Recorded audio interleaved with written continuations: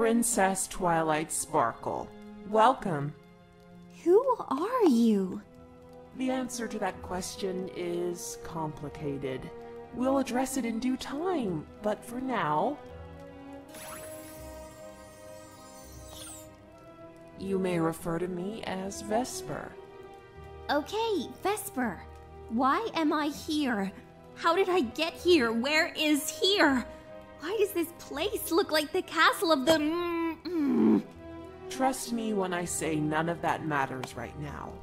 Here's what's really important. Celestia's crown? How did you get that? Did something happen to her? Did you? Enough questions. All you need to know is that I am not your enemy, Twilight Sparkle. If you want to leave this place, all you have to do is take the crown. And then what? And give it to someone else who deserves it more than Celestia. Oh, I thought that was going a different direction. I thought... That I wanted you to rule Equestria? No, you wouldn't like that, would you? So much power, so much responsibility, so little time to spend with your friends. No, Luna would do fine. Sunset Shimmer has proven her worth. Even Pinkie Pie would work, so long as you're no longer under the strings of a deluded tyrant. Come again? You heard me. Celestia, incompetent. Evil. The former, more likely. She is not. No. Well, then tell me this. How many times has she let Equestria suffer when she could fix the problem herself? How many times has she put your life on the line as a means of teaching you? How many of her poor decisions have backfired and made you suffer? Can't we talk about this? Celestia is a wonderful ruler, and I'm sure if we sit down and discuss it, I could change your mind? That's unlikely. I would prefer not to waste time. But if you force this on me, then you're no better than you claim Celestia to be. Fine, you have a point there. Oh, thank goodness. Now, Twilight Sparkle, let me show you the truth about Celestia. Let's start with something memorable. Nightmare Moon. I'm aware she couldn't use the elements of harmony, for whatever reason, but I find this troubling. She sent you, a simple unicorn at the time, and 5 other girls on a mission to save the world against an alicorn with unbelievable magical powers and strength, instead of an army, or even lifting a single hoof to help you herself. Well, okay. Well, she couldn't make an army. That didn't work so well the first time. They lost pretty quickly. No, I mean over time. Preparations. Build up a large army to take Nightmare Moon down when she reappears. Are you sure that's a good idea? It took so many ponies to raise and lower the sun and moon in the past, and Celestia does it with no effort. Also, in my fight with Tirek, the magic of 4 alicorns evenly matched the magic of every pony in Equestria, with Discord included. The strongest of us carries more magical power than 1/4 of the entire pony population at a minimum. What's your point? My point is, with all of that power, Celestia still lost to Nightmare Moon. What hope do you think an army would have against a being even more powerful than that? Sending in an army to face Nightmare Moon would have been like sending gems to face a dragon, and she had the foresight to not allow so many pointless casualties. Oh, I think you underestimate the value of a good plan and some preparation.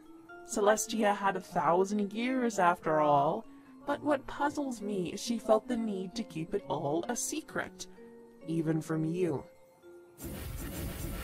Surely you would have been able to evade so much of the danger had you been a little more prepared. Prepared how? She could have at least told you about it all first. You sure that would have worked?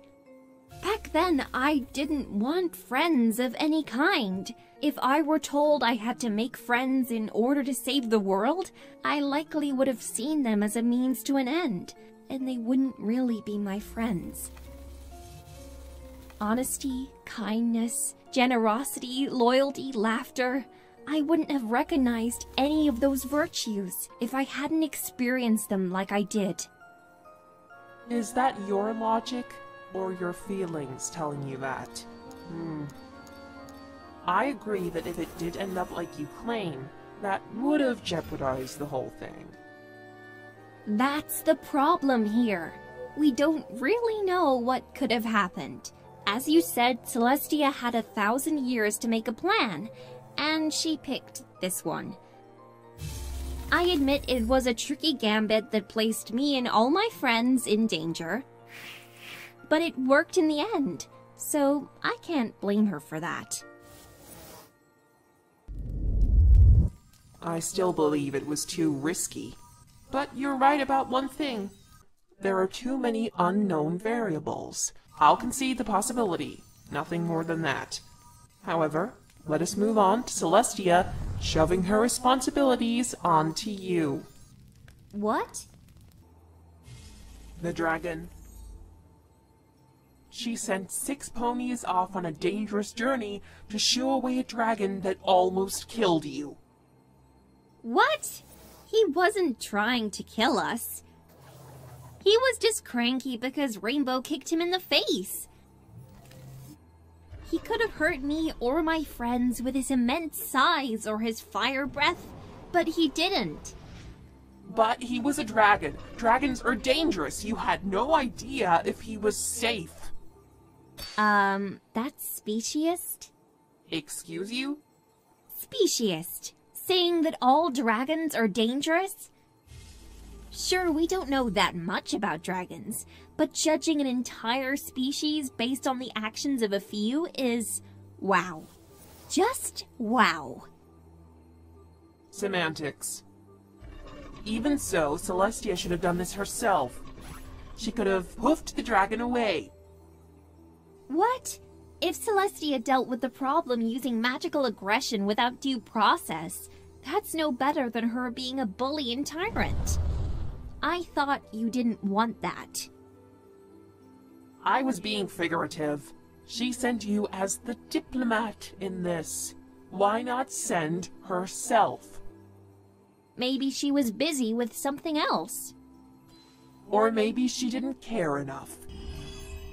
What about the local avalanche zones? Those almost crushed you. I don't know. Maybe she just didn't know they were there. She's not omniscient. Look, neither of us are gaining any ground here. Let's just move on. Fine. Celestia could be debatably innocent with the dragon, but why didn't she help you during Discord's first attack? Surely Celestia could have accompanied you on your quest to find the elements. How could she have helped? Discord's more powerful than she is, and Celestia's not connected to the elements, and... Wait a minute. She did help me! How did... Oh, yes. The letters. Exactly. Discord liked to corrupt ponies with his manipulation of the truth.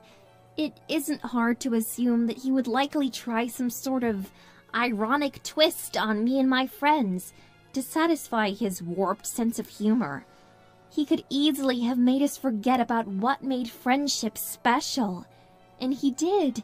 The only way to counter such a thing would be to remind us of what made the things we valued so special in the first place. But how could she have known? She's fought him before. Maybe she sent them as a precaution. Or maybe she thinks heartbreak and corruption are dramatic. Sadist. This is becoming frustrating. No solid proof of her guilt, but none for her innocence either. So we just need to look at something where she was clearly guilty. How about Sombra? Celestia knew he had returned, and still only sent you and your friends to face him without the elements of harmony. Hold on there. Celestia never said that she knew Sombra returned. Technically, she only showed me that Sombra existed. Not my point. She had sent you on a likely dangerous trip with just your friends, but without the elements of harmony as backup. Bit of a lack of preparation on her part. Celestia apparently thought your test was worth risking an entire kingdom over. Why did she not see the danger? Because no one was in any real danger. Oh, I need to hear this. Well, Luna and Celestia were enough to defeat Sombra the first time. If things went sour, we could have easily sent a message to them, and they could easily put Sombra down for another 1,000 years if they chose, and I would have failed my test. With that in hindsight, Sombra was more of a nuisance than an actual threat. How disappointing. Wait, you're agreeing with me? I'm not unreasonable. When I think about it, I'm not even sure what Sombra would actually do. Turn everyone into slaves? Create more of those crystals that the Crystal Heart blasted into smoke?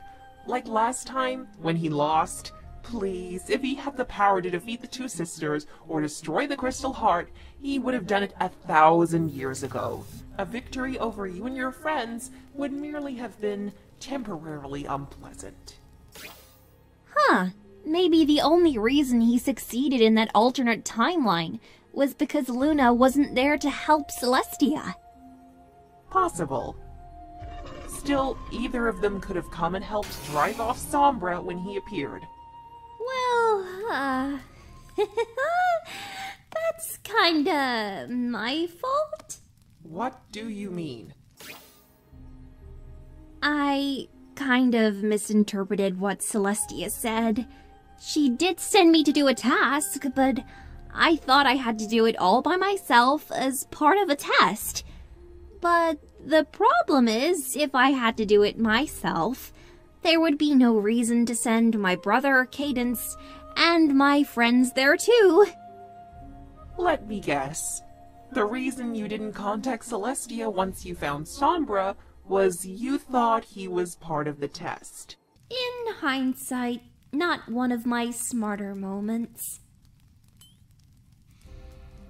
Anyways, every time I found myself in over my head, it's because I overestimated my abilities, not her. Parasprites, diamond dogs, all those dangers you mentioned. Celestia didn't lift a hoof to help me with them because I didn't ask her to. If she always swooped in and solved all my problems for me, then I never would have been able to rise up to her level.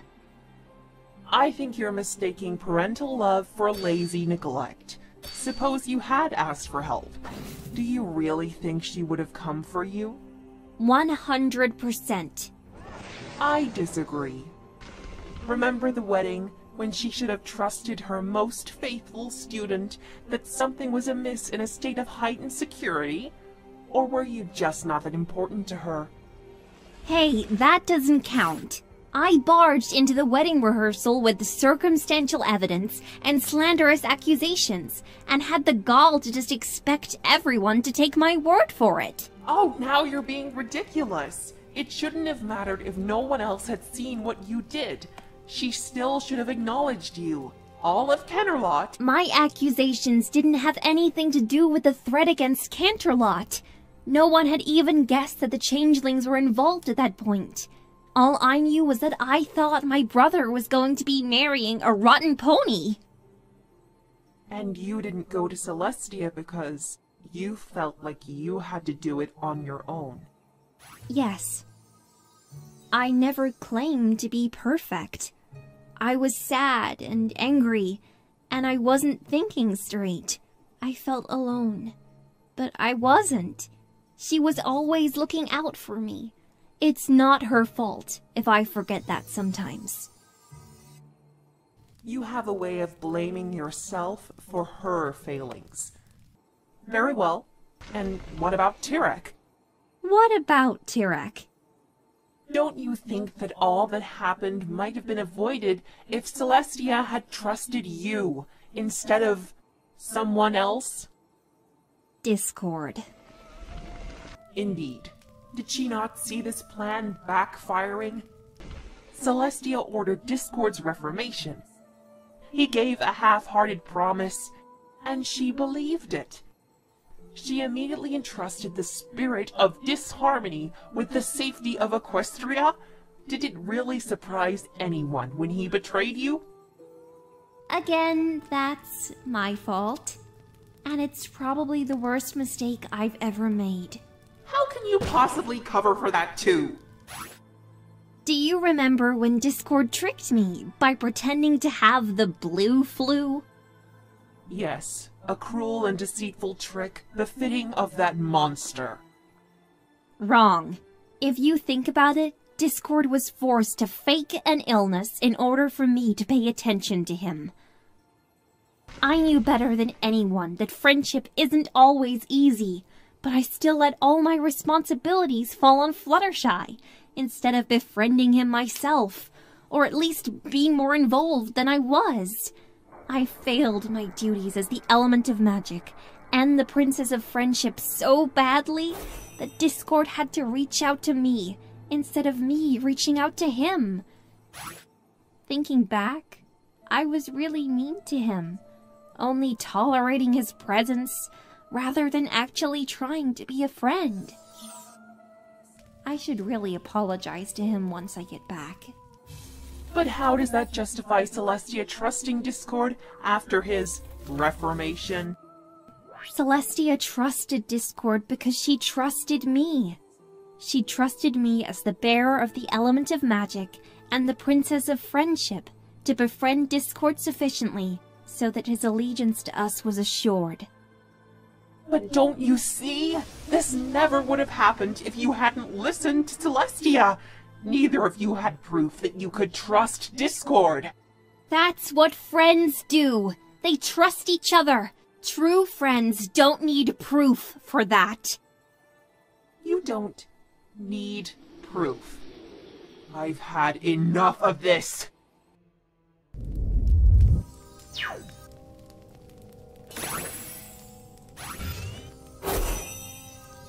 You know what you've proven at the end of all of this?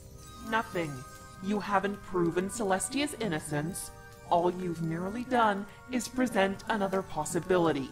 Well, you haven't proven anything either. You don't see the dangers of this mindset? You don't see that what you think is trust is in actuality a very dangerous blind faith? Well, with that attitude, how can you trust anyone? You're missing the point of what I'm saying. You need to take control of your own destiny.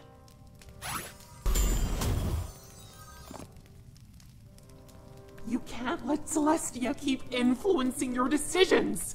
You're not her pet. You need to make your own choices and decisions. It's the right thing to do. It's what you should do. You want me to make my own decisions? You want me to carve my own destiny? Fine then!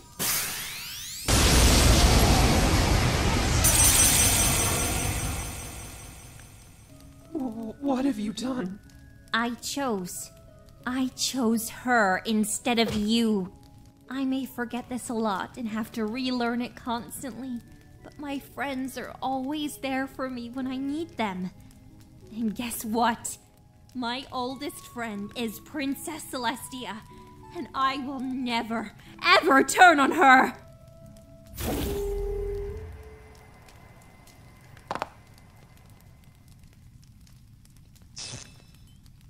Princess Celestia! Princess Luna! I knew you'd come for me. Of course we did, Twilight. I would never abandon you. Oh, I see you've blown up my missing crown. Sorry, Celestia. I felt I had to make a point. Wait, more importantly, how did you find me? It's a long story of little import at the moment. More imperative, who is our mystery kidnapper? Don't bother. I already figured everything out. What? How? Easy.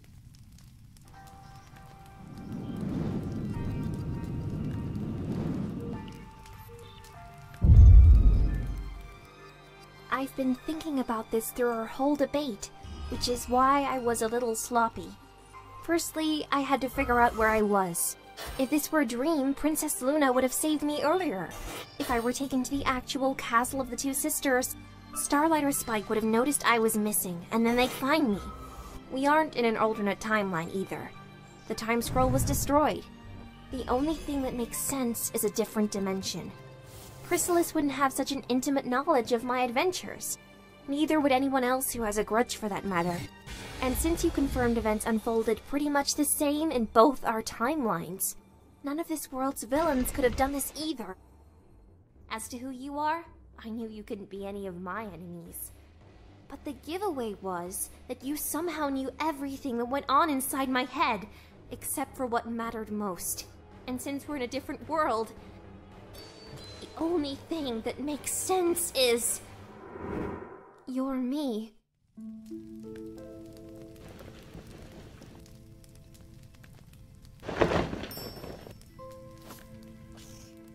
No, I am nothing like you, Twilight Sparkle. I'm so much more than that. I'm who you should be. All of what you are now, it's wrong. How dare you allow this tyrant to continue to enslave you? And it all will be corrected, especially because the liar has come. Now we can finally see her for the evil witch she is. What do you mean? Princess Celestia, why did you make us a princess without our permission? Really, you made us, of all ponies, into a princess? You entrusted powerful alicorn magic in the hooves of a mentally unstable unicorn who thought the one it needed spell was a good idea? You gave the very same unicorn the responsibility of running a kingdom without asking her first. Are you really that inconsiderate and stupid? You changed us forever, and you never considered how we might have felt about the whole thing. We are not the same pony anymore. Why did you change us under this flimsy excuse about destiny? Well, answer me! Celestia, aren't you going to defend yourself? Twilight, do you hate me for my decision? What? No, that's ridiculous. No, Twilight. I want you to think hard about this. Twilight Sparkle, do you feel any resentment towards me over my decision to make you into a princess? No, I don't. This is something I've always wanted, ever since I first saw you. You wanted this for me ever since you accepted me as your student. You caused so much good to happen to me, and to grow so much. I could never resent you.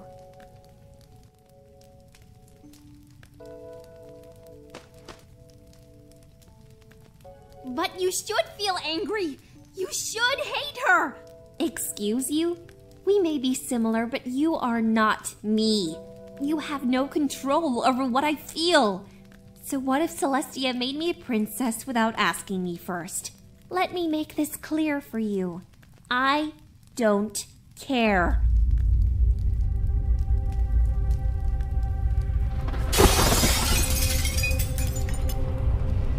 You puppet! You don't deserve your power or your crown! You don't deserve everyone's admiration! You don't deserve Celestia and Luna's admiration! I actually question things! I can see things for what they really are! I deserve... Let go of me! Let go of me! Luna? Don't.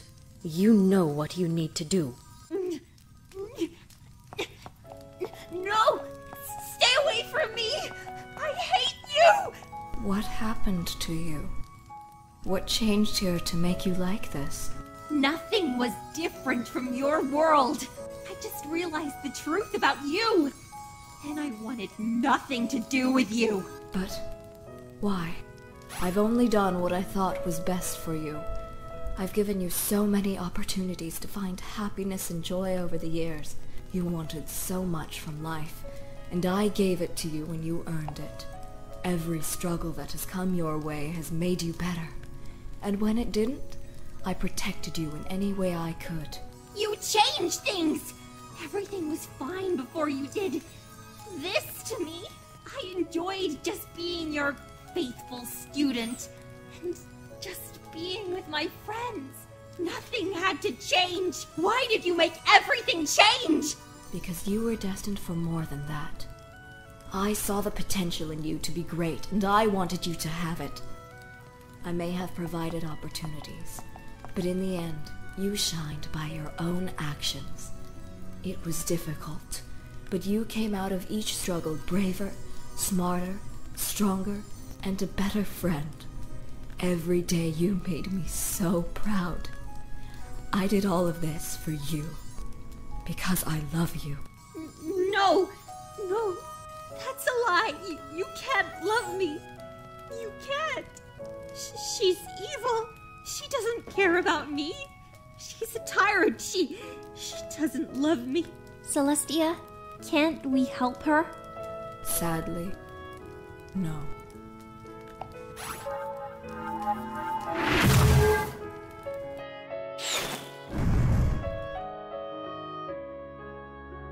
But I think someone else could.